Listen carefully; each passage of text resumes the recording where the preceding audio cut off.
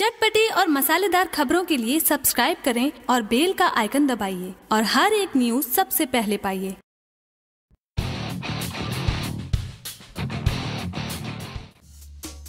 भोजपुरी फिल्मों के jubilee star Dinesh Nirahua और आम्रपाली दुबे अभिनीत भोजपुरी मूवी निरहुआ चलल लंदन पहले सप्ताह शानदार बिजनेस करने के बाद अब दूसरे सप्ताह में प्रवेश कर लिया है। जी हां, बिहार और झारखंड के बॉक्स ऑफिस के साथ साथ मुंबई के बॉक्स ऑफिस पर फिल्म निरहुआ चलल लंदन को दूसरा सप्ताह एंट्री मिल गई है। ऐसे में सभी भोजपुरी दर्शक यह जानना चाहते होंगे कि फिल्म ने पहले हफ्ता कितने का कलेक्शन किया है। आपको बता दें कि पहले सप्ताह में सिनेमा घरों में भारी भीड़ देखी गई और सभी को फिल्म काफी ज्यादा पसंद भी आया। लेकिन आपको बता दें कि निरहुआ चलल लंदन के फिल्म के प्रोड्यूसर या फिर फिल्म के डिस्ट्रीब्यूटर की तरफ से अभी तक कोई भी ऑफिशियली डेटा शेयर नहीं किया गया है कि फिल्म ने पहले हफ्ता कितना कलेक्शन किया है। लेकिन मीडिया रिपोर्ट की खबर माने तो फिल्म ने पहले हफ्ता करीब बिहार और झारखंड के बॉक्स ऑफिस पर 55 से 60 लाख का बिजनेस किया है। तो वहीं मुंबई के बॉक्स ऑफिस की बात करें तो फिल्म ने करीब 10 से 15 लाख रुपए का बिजनेस कर चुकी है। अब देखना ये है कि यह ऑफिशियली डेटा निरहुआ चलल लंदन के प्रोड्यूसर कब शेयर करते हैं। वैसे आपको बता दें कि निरहुआ चलल लंदन शानदार दूसरा सप्ताह जबरदस्त सिनेमाघरों में देखी जा रही है और बिहार और झारखंड की बॉक्स ऑफिस की बात करें तो फिल्म को करीब 55 से ज्यादा सेंटर पर फिल्म को दोबारा दूसरे सप्ताह में प्रवेश मिली है। ऐसे में अगर आप लोगों ने अभी तक निरहुआ चलल लंदन नहीं देखा है तो आप अपने नजदीकी सिनेमाघरों में जाकर